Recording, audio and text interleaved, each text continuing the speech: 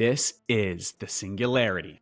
Let's make sure we're live everywhere. We are playing and having a conversation. At the same time, let me watch the gameplay back and make sure everything looks good. I remember running around in crypto and talking about like the day that we would play real video games in crypto and in Web3. And back then, this is no shade to them, but I remember back in like 2020 and 2021 when I first wanted to get into this space, I felt like everything was point and click. There was nothing that played like the games that I'm used to playing. You know, I grew up playing Halo. I think the first game that I ever owned was the original Halo Combat Evolved on the Xbox when I was 5 years old. Probably not super appropriate, but my dad got that to me for Christmas.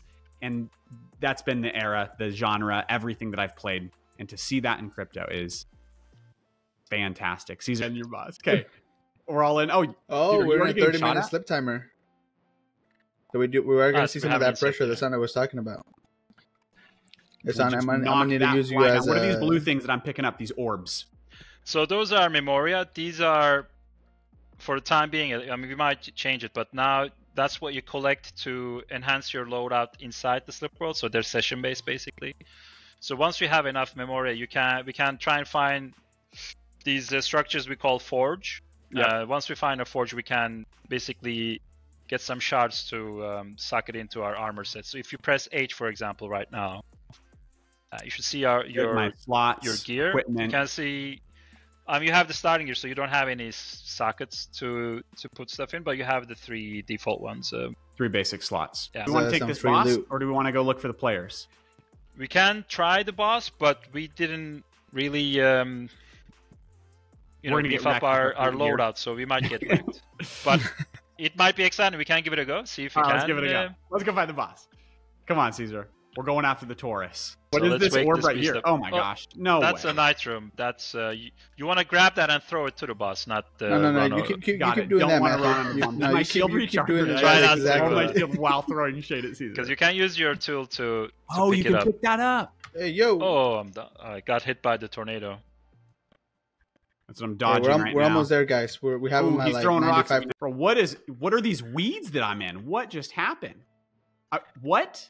He hit you with the Groot ability. Oh, hey, so yo. All the shade I threw to Caesar was useless. Hey, I see someone bleeding out over there. I'll try and res you. I'll try and pick you up if I can. Don't die doing it. Nah, don't worry about it. We only need assets, not liabilities in this scene. It's chasing you. That's what killed me. It's gonna kill me. No.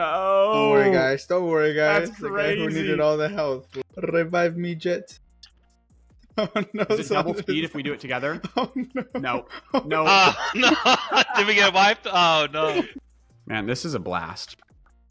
What have you guys... Walk me through some of the updates that you guys have thrown at it, because clearly this is a severely enhanced version of what I played last time. What is different besides Taurus is awesome and there's a desert biome? Just on the Taurus, we got the feedback from the community that it was easy mode, so now we beefed it up even more. It is not easy mode anymore. And the idea is that we also want to encourage players to try and beat this thing together, not necessarily just your squad, like 4 people, but play with people who are also other people you kind of stumble upon. So it's more like a big raid boss, but it's also one of the first ones, so it's not meant to be too hardcore. But we barely got it down to 80%, looks like. So, and you can tell that lack of gear and equipment shows. Yo, someone else is here. Are they friendly or? I think so. No, he just killed you. No, it was the Taurus. I got. He's rezzing me. They're friendly. So is Providence primarily like science-y, or is there magic involved? Like, is he spitting purple magic at me, or is that just some kind of he's an alien? I mean, it's a sci-fi, but we do have these kind of like magical moments. So there's some touches of fantasy in there. Are other players around? It's time to get all the loot.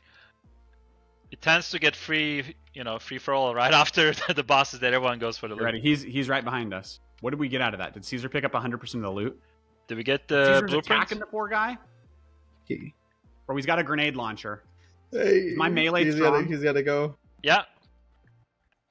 Come here, brother. I'm gonna melee you.